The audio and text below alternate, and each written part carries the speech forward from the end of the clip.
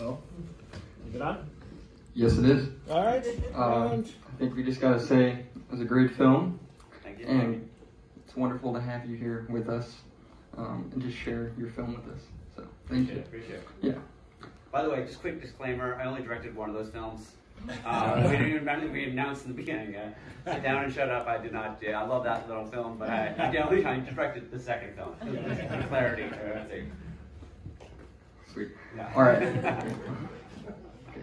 So I can ask something. First question. Yeah. All right. Yeah. Well, how exactly did you first come across this story and meet some of these people that were at the heart of the story? Sure. You guys hear me? Yeah. Okay. Everybody.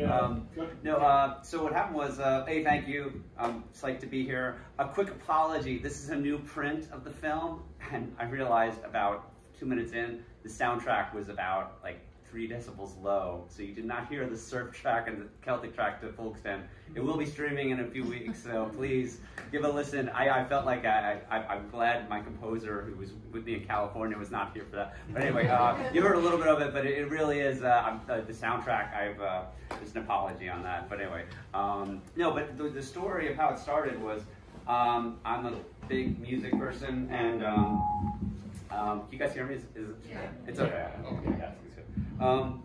About 5 years ago, I've been taking music, and I've worked in media and advertising. Some of my colleagues are here tonight, so thank you guys for coming out. But I'm a huge movie fan, and I kind of knew that I wanted to make a film. So about 5 years ago, I started thinking, hey, I would take on producing something, and I came up with a yellow pad sheet of about 10 ideas. I basically sat with other producers, and they were like, hey, you gotta buy it or come up with your own idea.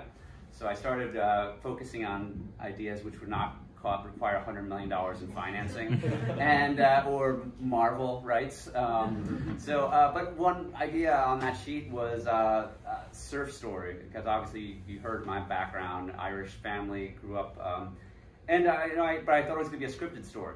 I thought it was going to be a script, and I started doing research to develop it, and then I reached out to Kevin Cavey, was the first reach out, and he, picked up the phone, and he's like, hey, listen, happy to talk, and we wound up doing correspondence. He had done a self-published book, which was a great starting point, and then when I started reading it, the thing that drew me to it was the contrasts.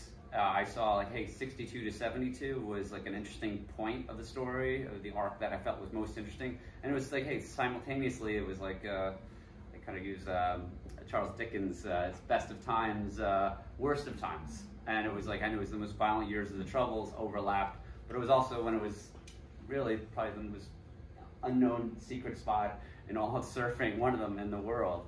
And those kind of drew me in, and that's how.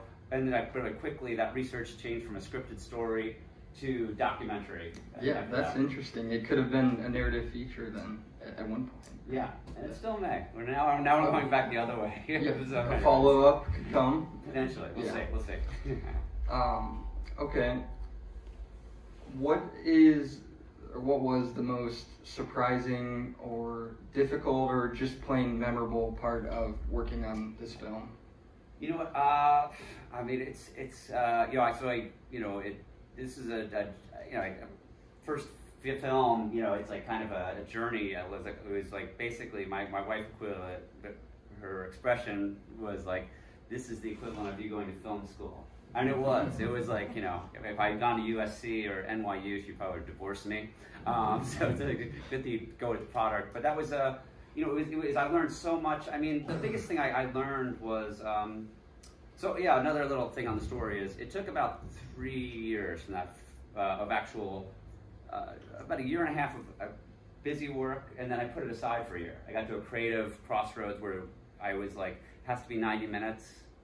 It's funny, I was putting these restrictions on myself that it had to be certain things. And then all of a sudden I was and the Troubles had to be a bigger part of it. And then when I kind of changed it to more of the conflict between the two camps, all of a sudden it clicked, and I was it does not need to be 120 minutes or a 90-minute film. So I basically then I started doing edit myself. went on LinkedIn Learning, learned Avid. By the way, 30-day trial, you can get a lot of your things.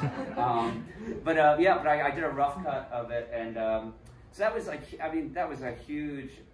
It was out of necessity. I didn't have like endless funds, and crowdfunded eventually. But it was that was great. Like learning editing, and I don't consider myself a film editor at this point by any means.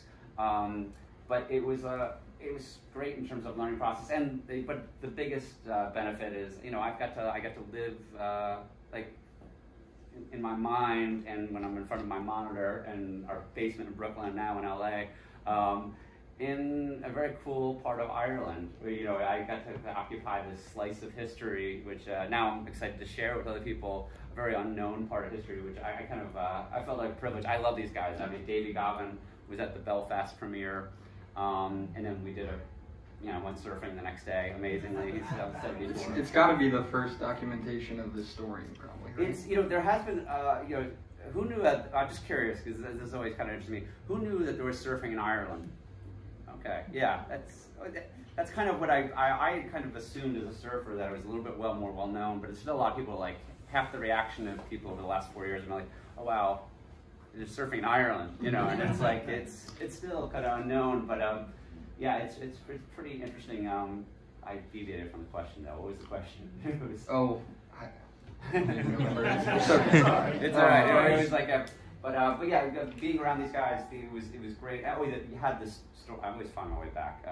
Had the story been told? It had been told in a very survey way. Like, you know, hey, like it started with Kevin Cavey, and then it goes to Mulligmore, you know, 100-foot wave, and it's like, whereas I'm very narrative. Like it was kind of like this decade, this.